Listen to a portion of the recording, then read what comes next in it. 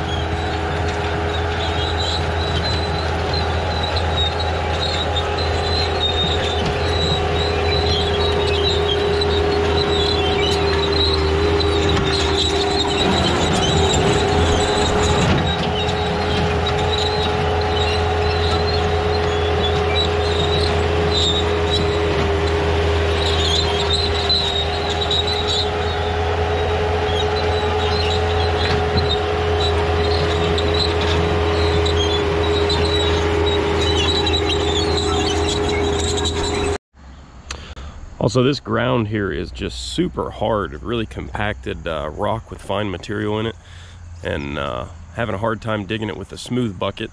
But we're gonna try to get this done with a smooth bucket, so I don't have to go get the tooth one. But if I have to, I have to. But it's probably gonna take a little bit of chiseling and scraping here.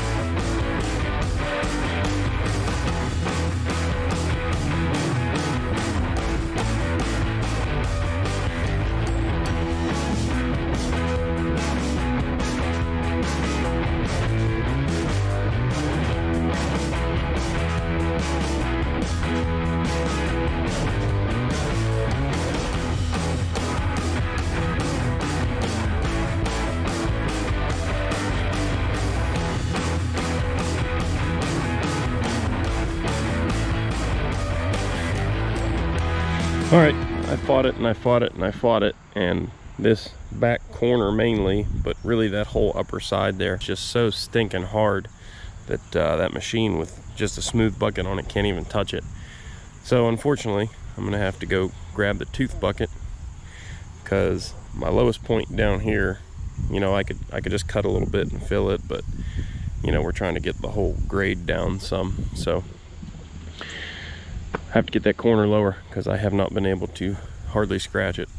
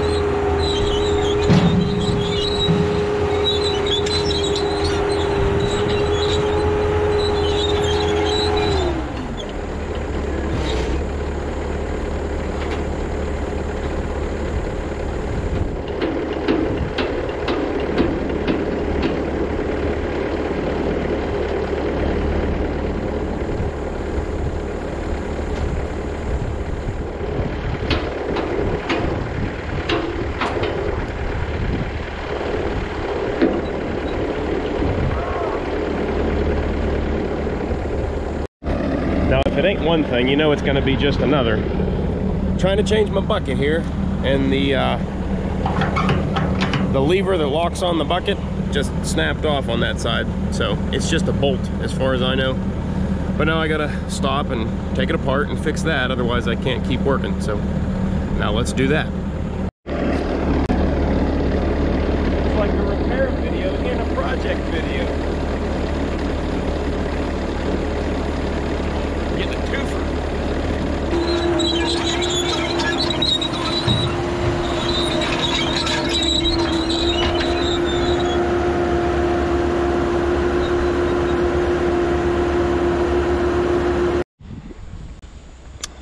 So you can see how this works. On this side here, there's a bolt that goes all the way up through the plate here, and then the handle up against the quick attach plate, and then there's a spacer on the bolt in there, a spring for tension here, and nut and washer there. And basically that just keeps the handles from jiggling around and from this thing possibly coming unlatched while you're operating the machine. So looks like all I gotta do is drive this bolt out, run up to the hardware store and get another one. Oh, she's in there. Oh, she's in there. Need a different punch.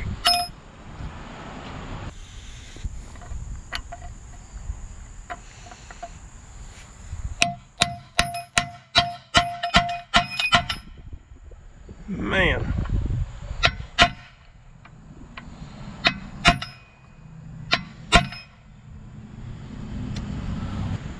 All right, I couldn't budget with the little ball peen hammer, so we're moving on to the BFH.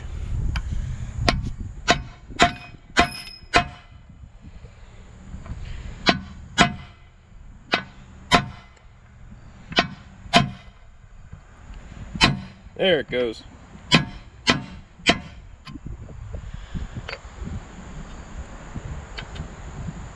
Yeah, there's the culprit.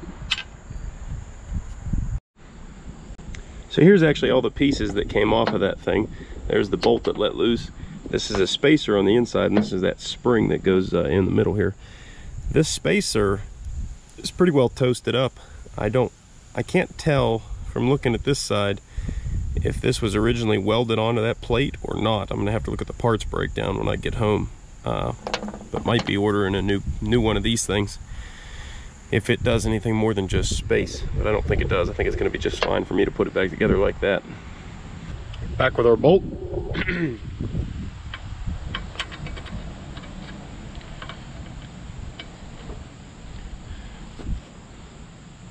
Got that all the way in there. Spacer. There we go, huh?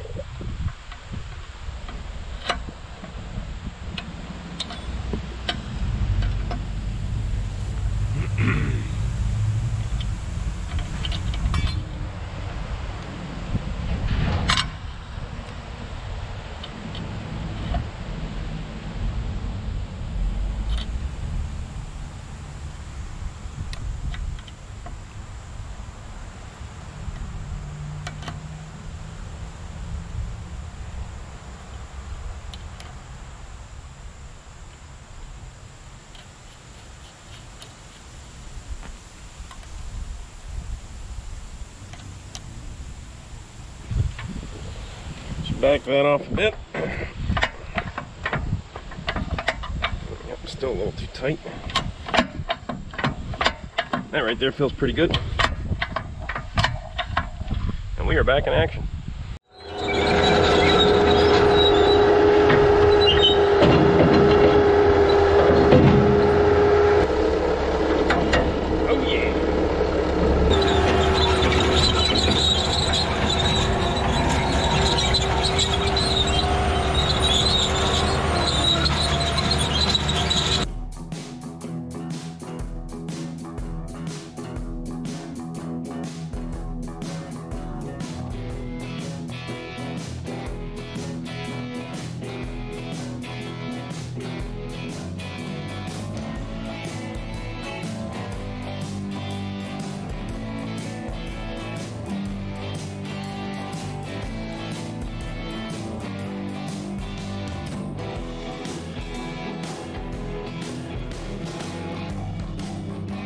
Okay, that tooth bucket sure did the trick for us.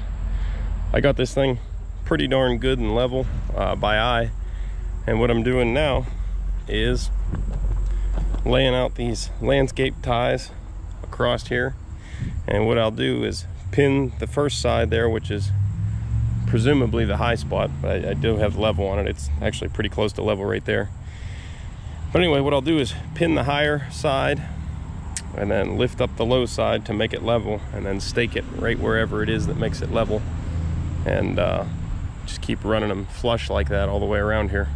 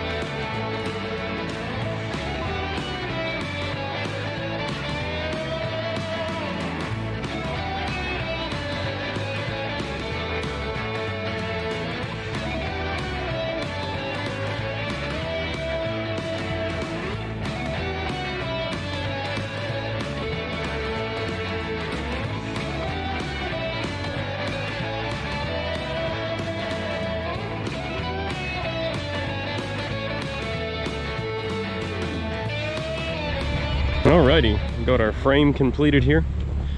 Looks good. Now we just gotta dump some gravel in it.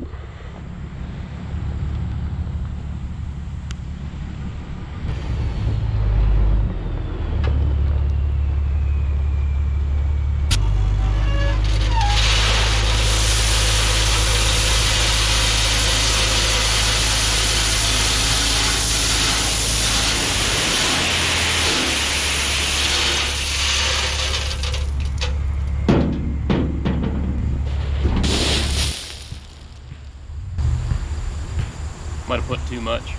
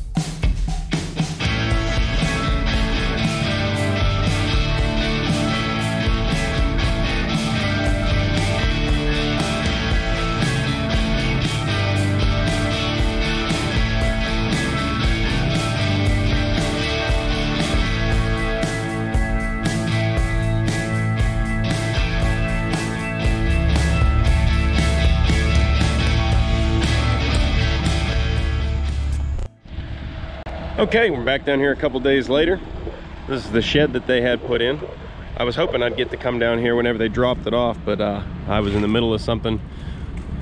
But looks like they got it on there nice. They didn't tear up the gravel too much. I've seen a lot of these once they drop them off, you know, from them sliding them off the trailer, the gravel's all mounded up back here, or distorted.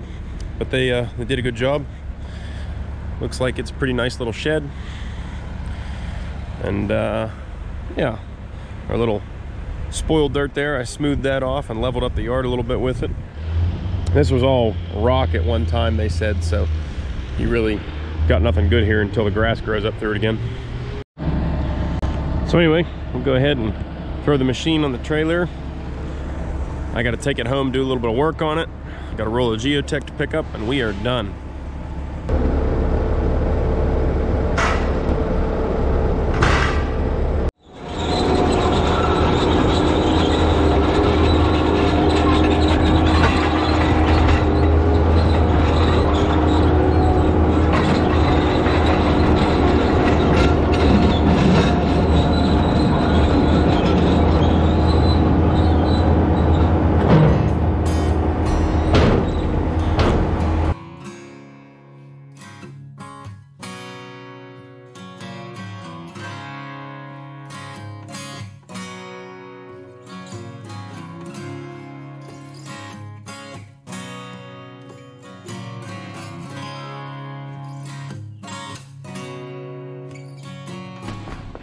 Okay guys, that's another one in the books. Just got the machine home here, and like I said, I'm going to be doing some tinkering on it here. Some of the controls are getting a little jerky, which they've done before. It's either an adjustment or a little cam follower bearing wearing out on me, but not a big deal. We'll get that taken care of, and you guys will see that in an upcoming video. But anyway, that's all for today. Thanks for watching, and I'll catch you guys in the next one. Later. Oh goodness. Oh goodness.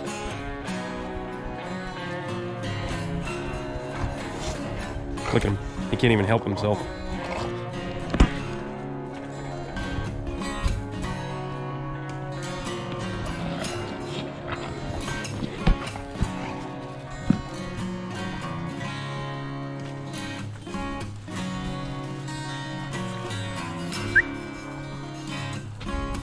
What do you think, Roscoe? He's goofy, huh?